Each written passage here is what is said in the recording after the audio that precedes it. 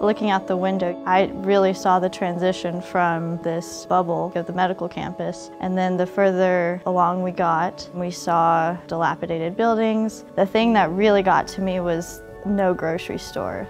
How can we expect to deliver medical care when even these fundamental needs aren't being met? This is where our patients live. This is where many members of our community live. And it's important that you see this so you can understand the social factors that are involved in poor health.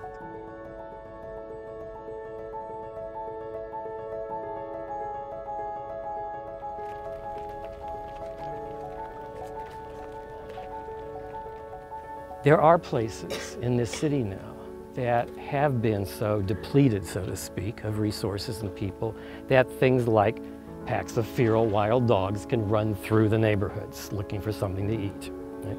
And this is where it happened.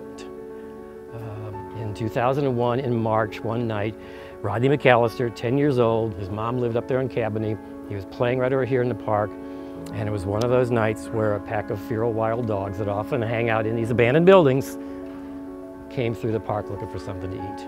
Where are we with the current Rodney McAllisters who are still alive?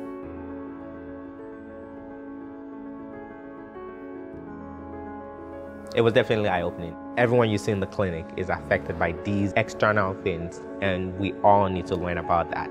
We all need to do something about it. We all need to play an active role. This is bigger than learning about a small community in St. Louis. It's much larger. This shapes everything that we're going to be doing, that you're going to be doing for the rest of your lives. It's something that can't be avoided. Like, social issues are what health is embedded in. It has lifelong effects. In this 1 week of being in St. Louis, I feel like I know and understand like the fabric of the community better than some of the other places that I lived for years.